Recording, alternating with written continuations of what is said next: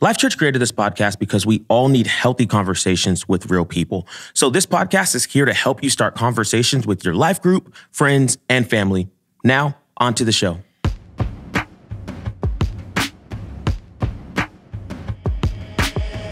Welcome to the You've Heard It Said podcast. This is Jason. And this is Allie. And today we're talking about something that you definitely cannot put on your to-do list. And if you do this thing, it's definitely not going to feel like weighty or tiresome or burdening. Okay, I think we should just tell them what it is now. Okay, today we're talking about rest. Yes. So I actually got to talk with Pastor Craig again about week 2 of A Better Way, where we talk all about rest. And I think you're really going to enjoy what he has to say. Yep.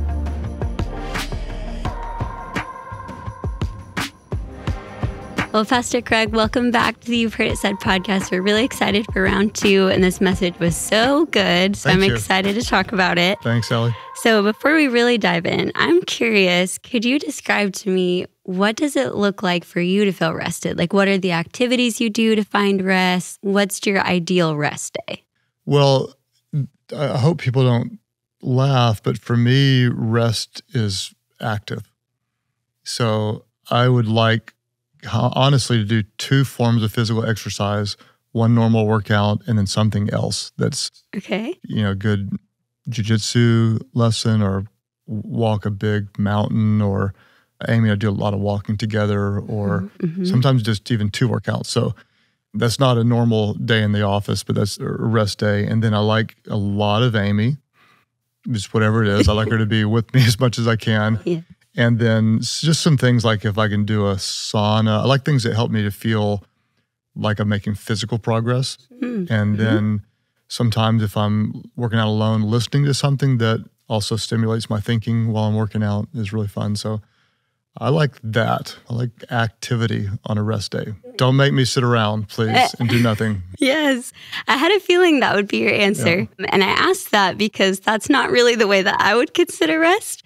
Is it okay that we have different definitions of rest? Unquestionably, it's okay. It's right. Okay. And that's why I tried to imply that because of the work I do and because of my makeup, the way I recharge is really, really different. And just super different than Amy, too. Amy would rather have really slow days full of reading, reflecting, journaling, and long conversations. And I'm good for long conversations as long as we're doing it moving, doing something, right? So definitely super important. And this is a way oversimplification of it, but it's been said that people who work with their hands like to rest with their minds engaged, and those who work with their minds like to work with their hands. So much of what I do is in my head, is creating or making difficult decisions, feeling the mental stress that going and doing physical disconnects my mind is more fun. So no, you find your rhythms and make no apologies and rest. We're all wired differently, right? Yeah. So if we all have different definitions of rest, which we should, then how do we know it's really rest? Well, this is practical, but I think sleep is a part of it. So we need to know how much sleep our bodies need and consistent rest. So rest isn't just one time off a year on a vacation or one day off a week. It's also doing life in rhythms that are restful. So one way to think about it is, I heard someone say something like this years ago, and I probably won't explain it as well as them, but there's a difference between being tired and depleted. So if you're tired, you can take a nap and feel better. If you're depleted, then you need to be replenished. So when you think about rest, think both about physical rest, but also think about mental, emotional, or spiritual rest as well. So you want to get the physical rest, which could be doing nothing, or for me, it could be hitting a tennis ball really hard. But also when it comes to emotional, physical, or mental rest, it might be that you're disconnecting your mind and sitting by a beach and just watching the water come in. The goal isn't just to feel like, hey, I slept enough, but I want to do activities that are replenishing to my soul or to my relationships or to my relationship with God as well. So I would say think rest and replenishment, because those can be kind of different, but they are important to have together. So I loved your message because you were talking about how we all have these hurried and busy lives. Like, I think about how people will say, how are you? And it's like, I'm busy. Mm-hmm. And it's like, that seems like the common answer for so many of us. I mean, I'm sure there's people listening right now on 1.5 speed. And so for anybody who heard your message and is kind of like, well, yeah, but working hard is the only way to get ahead. what would you tell them?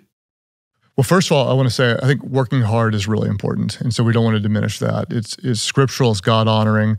The Bible says if you don't feed your family, you're worse than an unbeliever. If you take what God has given you and you go out and put it to risk, multiply it into more, he says, well done, my good and faithful servant. So hard work is good, but the success that hard work brings is only one form of success. And so if we build a business that employs a lot of people, that's successful. Or if we make a better income, that's successful.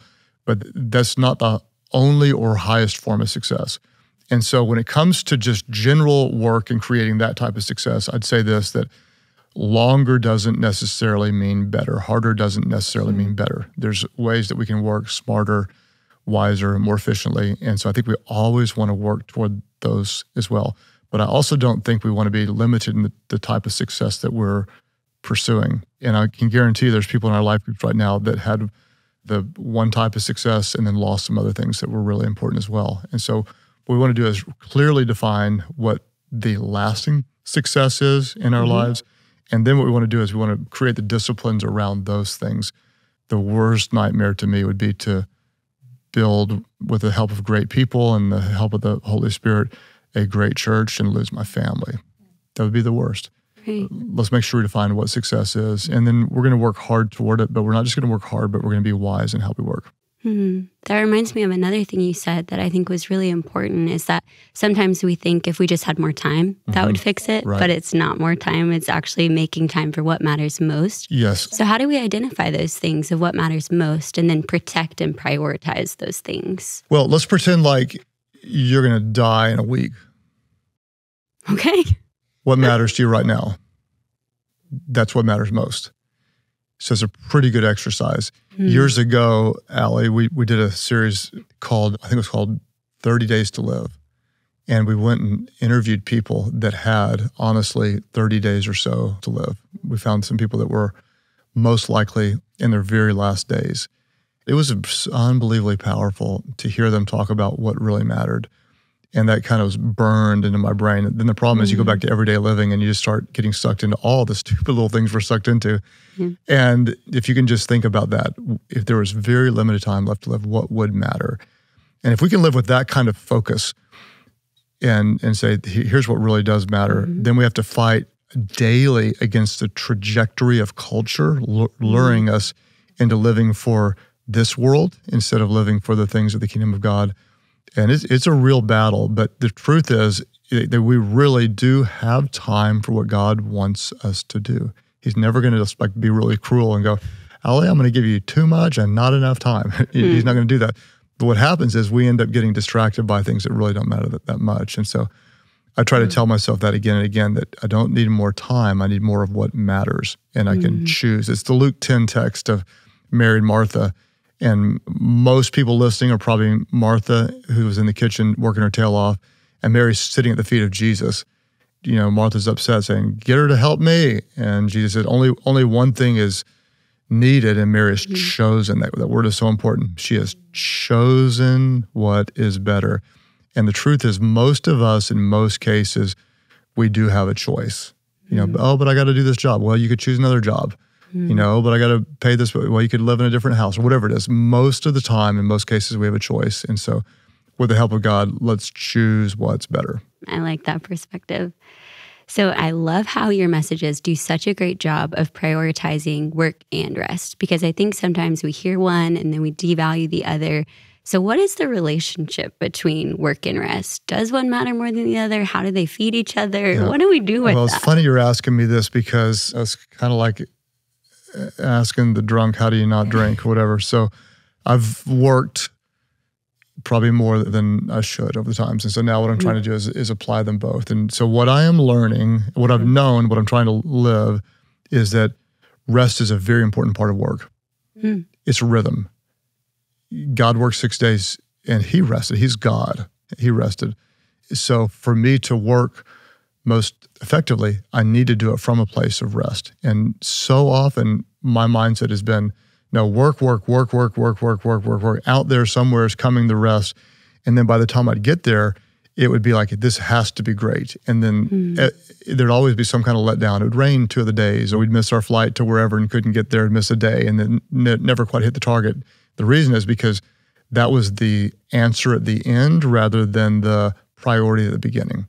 And so now, instead of working for rest in the future, I'm trying to work from a place of rest. And it sounds like kind of I'm playing like a word game, but it's really not. It's a mindset of, when I come in and start the day, I'm doing it after a good night's rest. And I'm not going to rest when the project's done, but I'm going to rest before so that I can create the project in a way that is most God-honoring. Yeah. That reminds me of another question that I had.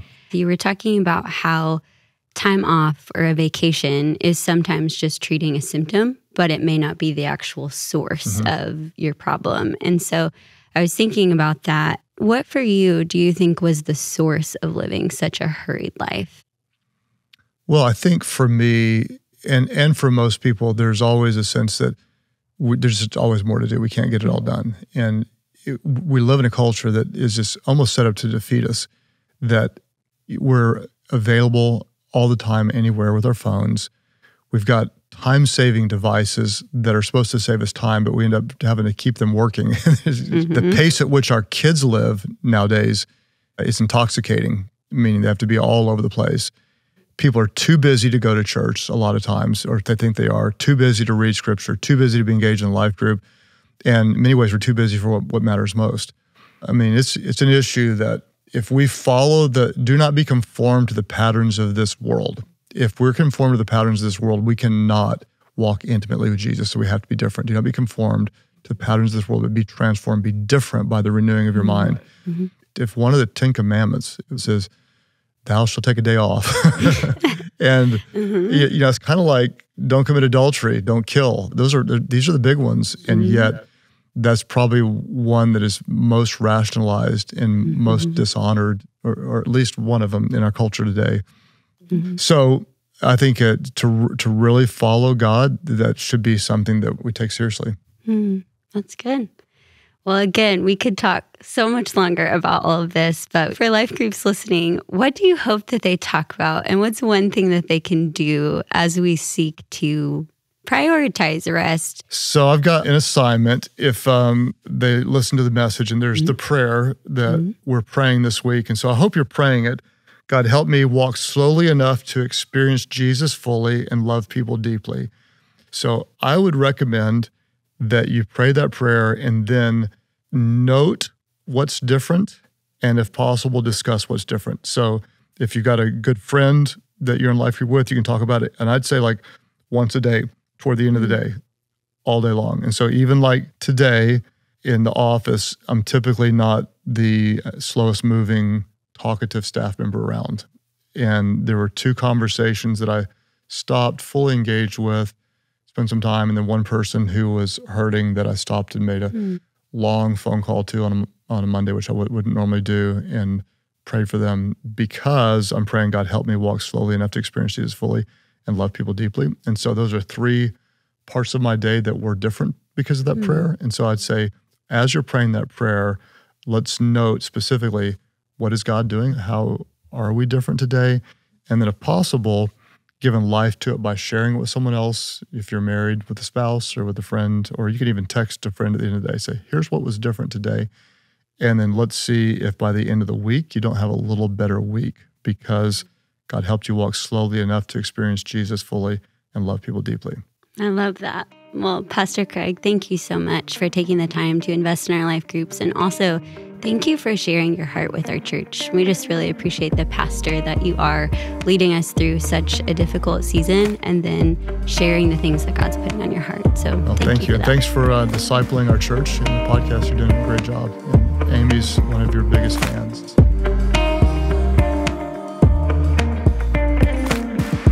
So I really liked when Pastor Craig said the thing about how it's okay for like different people to need to rest different ways. Because when I try to just sit and relax, my family would totally tell you this, I just like get stressed out. And my brain actually turns on when I physically slow down and I start thinking about all the things that need to get done in the house, or like something at work, or how I should email that person. But if I will stand up and get outside and do something, like I'll maybe go skateboarding with my kids, or like I have some totally nerdy hobbies, like I do bonsai. What is bonsai? Is that like the tiny trees? Allie. Okay. How do you not know what bonsai is? The only thing I know is tiny trees. Yes, is that not what it is? It is miniaturized trees. You say tiny trees, it feels like you're trying to belittle my hobby. Tiny trees are cute. I don't see anything wrong with tiny trees. Anyways, before you were making fun of me, yes, I like to do something to rest, and I could totally identify with that, and I'm just thankful that he said that. I am too. The other thing that was a really aha moment for me was whenever he was talking about what you do if you had 7 days to live. When we were talking, he looks me dead in the eyes, right? And he's just like, what would you do if you had 7 days left to live? And I was like, okay. Does it feel like a threat? Right. It was like, am I supposed to answer? I don't know. And so anyways, I was thinking about that and I was like, yeah, that is a good indicator of what matters and what to think about when you're thinking about all these different types of rest that he talked about. Yeah. So this week's challenge that Pastor Craig gave us for our life groups and your friends and your family and really just anyone who you listen to this podcast with is to pray this prayer. And pray it for 7 days and then pay attention to how God leads you to live differently as a result. And I'll read the prayer here in just a second, but you can also find it in our show notes along with anything else that we reference on the podcast. God, help me to walk slowly enough to experience Jesus fully and love people deeply.